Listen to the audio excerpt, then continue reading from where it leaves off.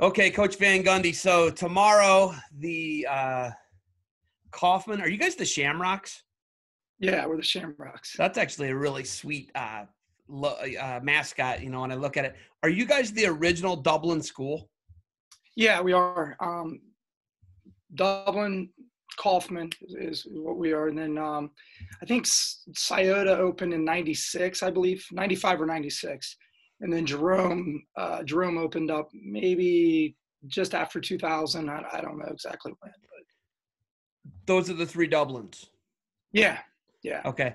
And how many Olentangis are there now? How many Olentangis I or believe Powells it's are there? 4 in Olentangy, 3 in Dublin, 3 in Westerville, 3 in Hilliard. It's blowing up. Worthington is still Kilbourne 2. and Thomas, right?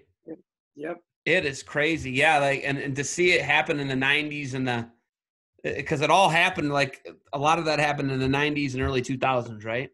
Yep. And then what does Hilliard have? Bradley, Davison, Bradley's and just those two? Davidson's the original, Darby and Bradley. Yeah. Okay, so they got three. Wow, that is crazy. And a lot of that's been north side of town, right? Yeah, for the most part, I'd say. That's crazy. So you guys are the original Dublin. Do you have rivals? Are you rivals with Scioto, and are you rivals with Jerome or not? I mean, yeah, anytime you have schools within a district, it's kind of a built-in rivalry. But I think if you'd ask our football coach or you would ask Hilliard Davidson in general, I think Coffman and Davidson's always been a pretty big rivalry, especially in football. I think over the course of time, Marysville's always been in our conference. That was a nice little rivalry we had going on there. Now this year we split. They're in a different conference. So yeah, I would say Davidson's probably Coffman's biggest rival. Okay. So the Central District just doesn't get the respect I think it deserves. I think you guys have a really strong tradition in wrestling, but the Central District in Division I, it just doesn't get the respect that obviously the Northeast Ohio teams get. And if you look at even like Cincinnati, what LaSalle's done, what Muller's done, Elder, they've got pretty strong programs in the past. But I think the last Central Ohio state championship team, you can correct me if I'm wrong, is it Reedy in the 80s? Yeah, I think it's small school. I don't know if there's ever been a big school state championship team. Well, I think you guys you're on the track to changing the trend, Coach. I saw the results. I didn't see the match with St. Edward. And I heard it came down to, did they pin you at 106? Is that what it came down to? Yeah, it was a third period. We were losing the match, I think, by 4 or 5 points. We wanted our guy to be active. We lose by a minor decision. We still lose the duel 36-35. So we told him to wrestle. Let's go for the W, and he ended up getting stuck. And I'd rather see that happen than not go for the win. And to go into that gymnasium, first thing, when you walk into St. Edward's gymnasium and you look up at the rafters, that can get a little intimidating to some people, right? Because they got national titles, I believe 10 national titles, 20 plus state titles, state duels. They've got, it's insane. And it's all sports too. It's not just wrestling. It is a bunch of stuff. And it's an athletic factory. And what, Coach Urbis, Howard Ferguson built to Urbis now to have is pretty impressive. For you guys to go in there to go toe to toe, I know you didn't get the win, but is this a big program builder? Is it a moral victory at least? More. That's a tough. That's tough to say. You obviously, as a coach, you don't want to build your resume on moral victories, and you don't want your team to build their reputation on moral victories. But no, I think it did show our guy that we can wrestle at a high level. They had some guys out, and we had one, and it's going to be a weird year. I mean, it was an exciting match. I think one thing this COVID era is bringing to the fold is just people are scheduling duels that might not have happened even last year. And, I hope Eds wants to keep us on their schedule. We loved traveling up there. We don't care about traveling. We want to go wrestle up north as much as possible. And who knows? We've got a lot of work to do, and they've got a great tradition, and we're just trying to build ours up. Speaking of tradition, what's crazy about your program is at the college level in Division I right now, I think you arguably have the most exciting wrestler in the United States in NCAA Division I. Totally up for debate. No question with Dom Demas. How many two-time state champ for you guys? Yeah, he was two-time state champ. A crowd pleaser. You know, Pittsburgh, crowd pleaser, took fourth there at the NCAAs. That guy's incredible. That guy can throw you from looking at you. He's got like the force hips. He's a mutant, right? And he's just fun to watch. And then you look at him, and then you got Seth Shoemate, the highest state champion in the history of Ohio. You know, he did it in the big division, in Division I, 195 pounds. That's the high, because I think Chris Phillips was the one before him, was the highest before him at 171, right? So what you guys are doing, it's groundbreaking. Where does the go for broke, crazy style come from? Is that Coffman wrestling? Because I can tell you, I'm from Oak Harbor, Ohio. I went to Oak Harbor. I wrestled at Oak Harbor. I was a state placer at Oak Harbor. And our two best wrestlers in the history of the program are Ian Miller and J.D. Bergman, right? And J.D. Bergman and Ian Miller do not epitomize what Oak Harbor wrestling is about.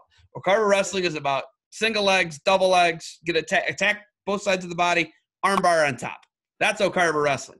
These guys got these crazy inside trip, flying bandinis, made up moves because they're freaks.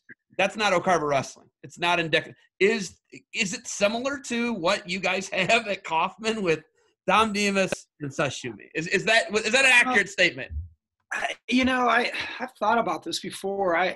The one thing about Dom is he had a judo background. Obviously, a lot of people knew his brother Josh. Josh was a very athletic wrestler. You probably didn't see a lot of that judo in his wrestling, a lot of low-level attacks, whereas Dom, he'd rather throw you than know you, man. He would just go for, like you said, he'd go for broke. It's so awesome. But there was that judo background. We had a guy named Lennox Wollick, who also is a big judo guy prior to even wrestling. He didn't even really start wrestling until his freshman year in high school. And he ended up placing fourth for us twice. But we welcome all types, and I know you kind of want to develop a system within your program, and you want to kind of have an identity as a team or as a program. But, you kind of got to – it sounds cliche, but as a coach, you got to teach to the kid. We have our non-negotiables.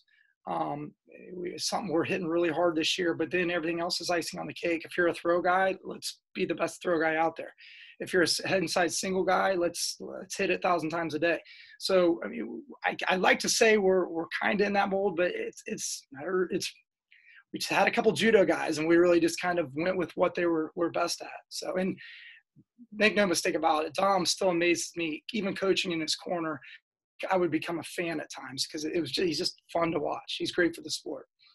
Yeah, Dom, no question he's a crowd pleaser, man, and I love it. But what's wild is like our style at Oak Harbor is so blue collar, and then we have these two mutants that do a bunch of crazy stuff. And I think you have a similar thing, man. I think you guys have but the big thing I think the main difference between Bergman and Ian would be their hips are incredible. Your guys the judo thing is what I'm saying, right? The judo thing feels like that's like kind of been the game breaker with the throws with you guys. Well, Ian was pretty exciting to watch. I mean, Bergman for a big guy was exciting to watch as well. Very. So, yeah. But you get my point. Like, I can tell you, George Bergman, that is not anything he ever really teaches. But like you do, he fosters. Oh, hey, this is what you got. Oh, you're a freak. Okay, well, we're gonna foster that, and they do that, right? You guys got to foster that along. I don't think you can just make a kid fit into the mold, right? Like pound him into the mold like that, like telling J.D. Bergman he can't inside trip 285-pound guys. I think that's detrimental. I think that's wrong because he can do it. You know what I mean? Telling Ian he can't boot scoot guys. It's once again you're limiting them, right? And I don't think you want to tell Don that, like you're saying, being in those guys' corners. I can tell you, I've coached Dean a couple of times. It is like I have coached JD a couple of times. It is like it's unreal. You become a fan almost because it's in awe. And you're like, oh, that's not going to work. Oh, that worked. And you guys, and how you've taken those guys and how you've built around it. So you have two brothers on the team, right? You have Omar. Okay, Omar Ayub and Ismail Ayub. It's Ayub, right? Yep, Ayub. So Omar is the number 2 ranked guy. He's a freshman. How are these freshmen wrestling at such a high level? I mean, they're coming state champion ready as 8th graders. How are you getting a guy like Omar to compete at such a high level as a freshman? Omar, he has been competing at a high level for a while. I want to say he won maybe a Graceville state title. Last year, obviously, there was no state tournament, so it's kind of hard to gauge. He didn't win a junior high title, but I think he took third as a seventh grader. So he's been a high level kid for about 3 or 4 years. He's been around the block, wrestling on the national scene. His older brother Ish, same thing. Those guys are good. We still have a lot of work to do with them. Omar's attitude. I mean, I know, again, coach talk here, but we gauge a lot of our performances on attitude and effort. We're just trying to get those guys to completely buy into what we're selling, and hopefully at the end of the season, Omar's on top of the podium. I know that's his goal, and we got to stay focused for that. So I know tomorrow, it doesn't matter what weight you go, it's going to be a challenge. There's going to be 5 tough matches waiting for you. So we're anxious to see where he stacks. And Ishmael's ranked 4th, I saw. And then you got another freshman in Ethan Burden. I see he's ranked 7th. Up and down the lineup, man, you're deep. You're deep, and you got a solid team at Coffman.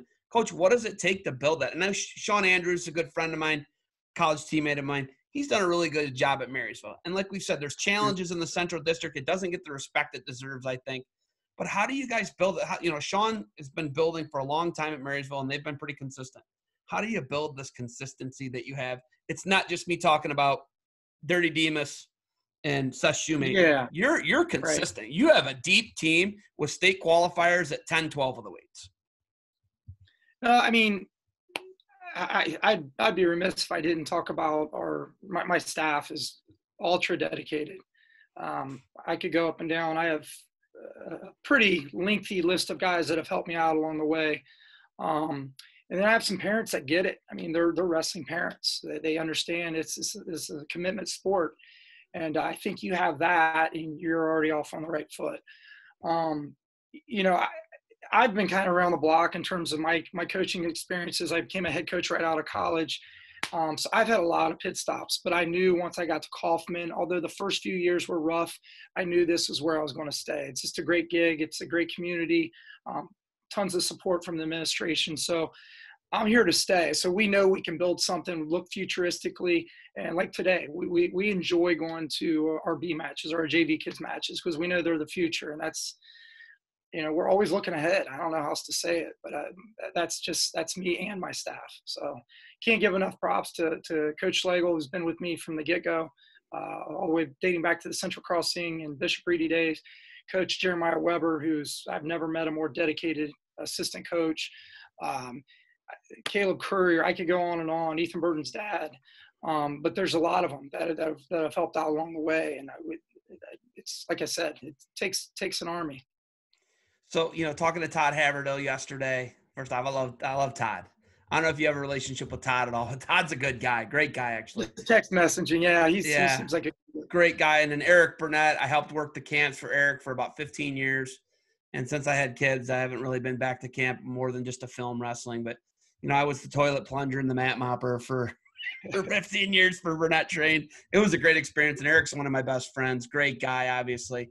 I don't know if you have a relationship with him. Scott Hivner, great guy. All these guys are great guys coming tomorrow. But the duels tomorrow, and this doesn't replace a Medina. This doesn't replace a Brecksville, for me at least. And I know it doesn't for you. But you guys are going to get some really quality matches tomorrow.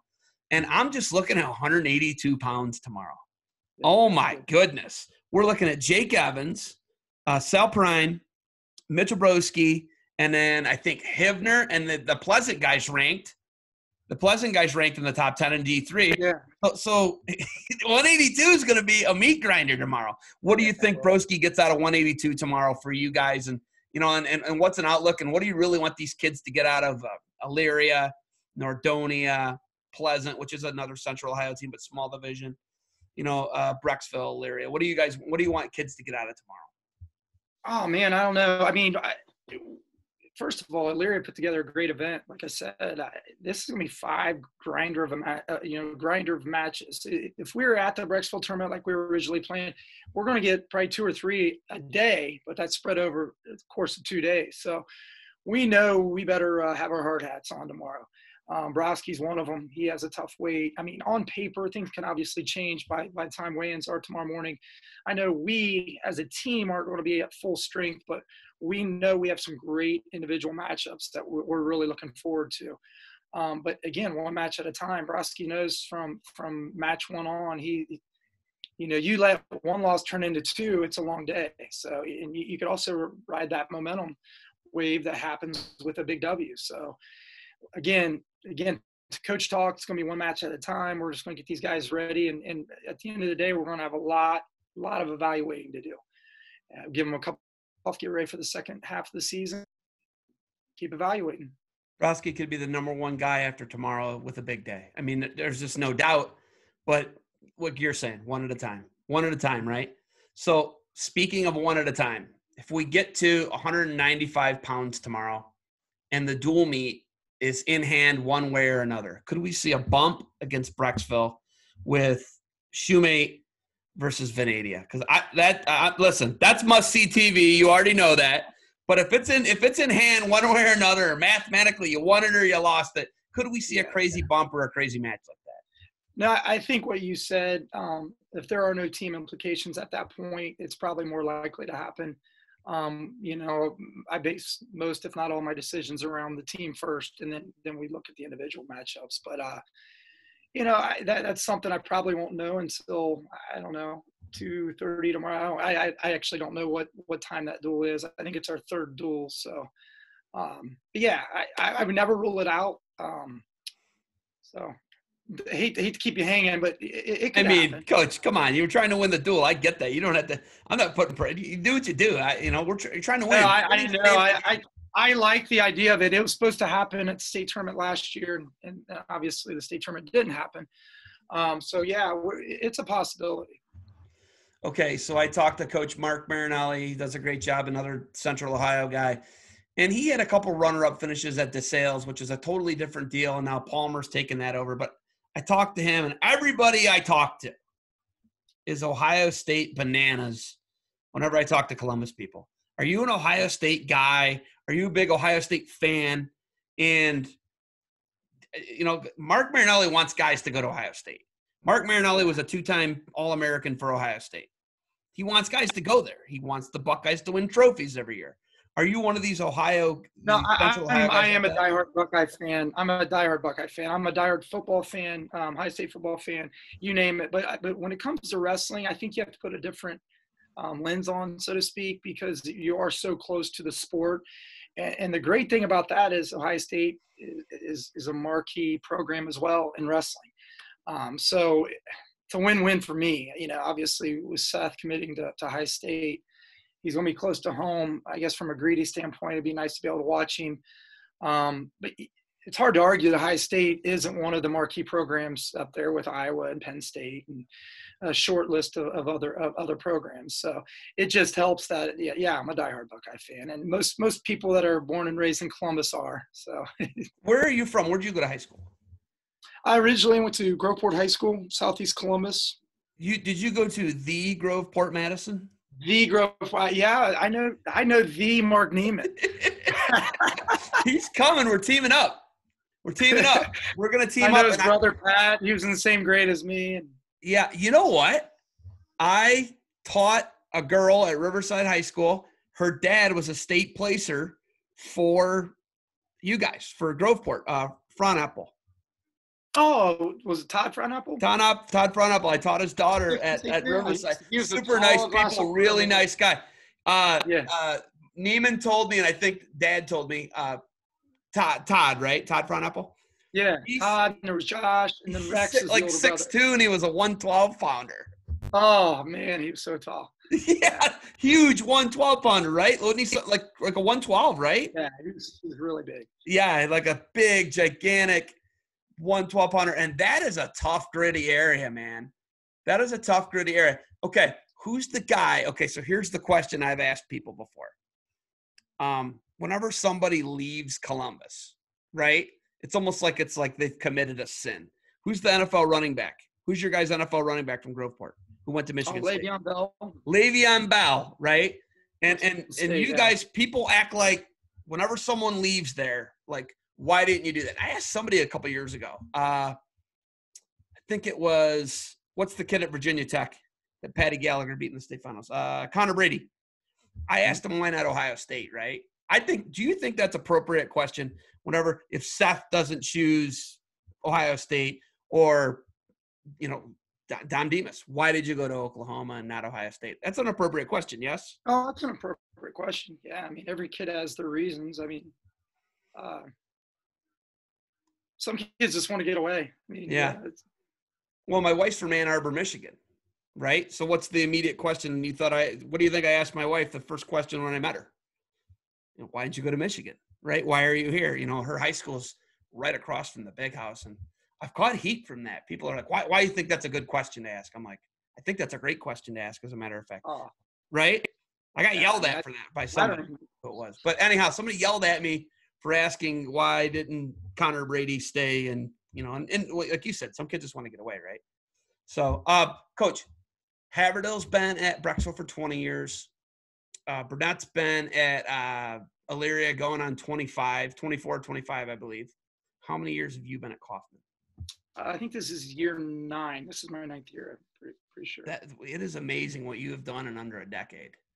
It is, wow. What would you say to a young coach right now coming in, maybe a first year, second year coach who's trying to build what you guys have built, or what Todd's built at Brexville, or what Eric's built at Elyria? What would you say to a young coach, and what's some advice? I would say, spend the first 5, 10 years, whatever it takes, just learning, just trying to fine tune your craft, so to speak. But then, don't find a job that fits you and that you can settle in. Unfortunately, like I said earlier, I was all over the place, and I finally found my niche, and I know I'm not going to leave Coffman. It's because we worked really hard to build it up, and we want to see this thing through. We have kids in the program. My kid's a 7th grader, and Coach Weber has 4 boys, one being and Coach Schlegel has a younger son. So, I mean, we all want to see our kids, come through the program, and but it's just been a nice fit. I mean, like I said, these 8 years have been, the 8 prior years they've been great. Even the first few that were a little rough, I saw, light at the end of the tunnel. Just a good community, like I said, great school. Sports are important at Coffman, so I couldn't ask for more. So what would you say to someone like me who's got 2 young kids? I got 2 boys. I got a 3 and a 4-year-old. What would you say to me about getting my kids involved in wrestling? How old are they? 3 and 4. Sorry, yeah. I would say get them involved, man. 5, 6, whenever, make it fun early, and then get them involved early when they don't know any better. That's all they know, and they don't know there's a wrestling season. All seasons wrestling season. Make sure you associate wrestling practice with ice cream and going to Dairy Queen afterwards, and just build up that. We talk about wrestling as family all the time at Coffman, and it's fun when you're putting in a little bit of work and then you hang out afterwards. I know COVID's kind of put a damper in a lot of that, but we hope once this is behind us, we can continue to build up that family. I guess feel that we worked so hard to build these last 8 years at Coffman. Is Blaze your son? Yeah, his name's Blaze. Yep. I know that. I'm guessing it's right behind me. Yeah, it was either Blaze or Breeze's. I'm gonna go in Blaze's room. Okay, so wait, you have a son and a daughter? Yeah, my daughter, she's gymnast. She spends a lot of hours a week, and I don't know anything about gymnastics, so I think she does well. Todd Averdell did the same exact thing yesterday. He's got 3 daughters. They're gymnasts. Todd's like, yeah, I don't know anything about gymnastics. As long as they don't fall off the beam, I assume they're doing pretty good. I know a little bit more. But does that feel good to go into something and be out of your element and not being asked, like, what does my kid need to do? How can we get him to be a champion? Not at all. It actually feels horrible. I feel horrible that I can't really help my daughter the way I help my son. My son plays football, wrestling, and baseball. I was a 3-sport athlete. I feel like I help him in every single one of the sports. I cannot even say anything but good job or are you working hard to my daughter? And then that's frustrating because it's probably best, obviously, for our relationship, but it's frustrating on my end because I'd love to know a little bit more about it. And I go to those competitions and it's like, fish out of water. So, Fish out of water, right? What's that? Fish out of water. Yeah. How old are they? How old are your two kids? Blaze is in 7th and Breeze is in 5th grade. Okay, so 2 years apart. 10 and 12? Yeah, 13 and 11? Blaze turned 13 and she just turned 11. Yeah. Okay, so 13 and 11. Okay. Awesome, Coach. What do you teach? Yeah, I teach in Southwestern City Schools. I'm an elementary PE teacher. So Oh, wow. Yeah. So how far do you got to commute every day? It's about, I think it's 18 or 19 minutes on my MapQuest. Yeah. That's not bad. No, I mean, I've put so many years in there. I can't up and change jobs at this point. I love my job. It's different. It's different type of community, and I feel needed and wanted there, and it's a really cool feeling. So, I mean, but it's a tale of two lives. I mean, I get in the truck and I drive to Coffman after school, and that's when the real stress starts. You know, that's when the real feel starts, because it's just stress-free. The kids, they light up when they see you in elementary. As an elementary PE teacher, they love seeing you. You're their favorite subject. I don't think I'm always that popular when I walk into the wrestling room. So, gotta be the bad guy a bunch of the time. Really. All right, you gotta be the bad guy. Okay, so if there's a matchup you're looking forward to the most tomorrow, what would it be? Whether it's an individual matchup or a duel that you guys are having, what individual matchup and or duel are you looking the most forward to for Dublin Coffee? No, I think you said earlier, 182 is across the board. It's going to be a tough go. You're going to have to show a lot of grit to get through that day, and there's going to be some bumps and bruises and black eyes probably along the way, maybe even a little bit of blood. But I think if Mitchell's ready to go, he could pull off some W's. Maybe he wasn't expected to pull off. So he's the one that stands out to me. But I could go across all 14 weights. I mean, it's stacked, and we know that. We knew that going in. Like I said, if we're not at full strength as a team, we still have a handful of guys that really need to up their level in terms of finding quality wins tomorrow. So we're looking forward to that. Nothing else. All right, all your big matches tomorrow will be streamed live on GoHioCast. So your duel with Bruxville, your duel with Elyria, your duel with Lake Catholic are all going to be streamed live, free on GoHioCast, YouTube.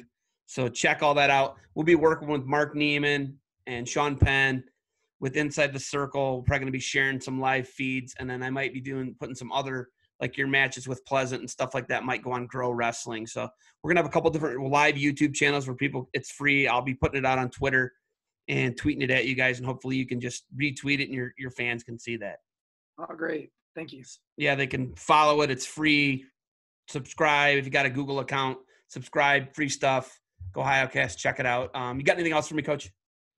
Nothing at all. I appreciate how you cover our sport, man. It's awesome. Just much appreciation on behalf of the entire Coffman Wrestling family. We love it.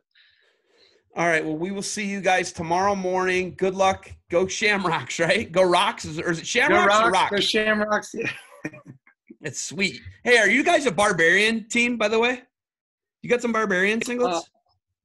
I think you got a Barbarian singlet. Yeah, we go through Jason Barnett. He helps us out there.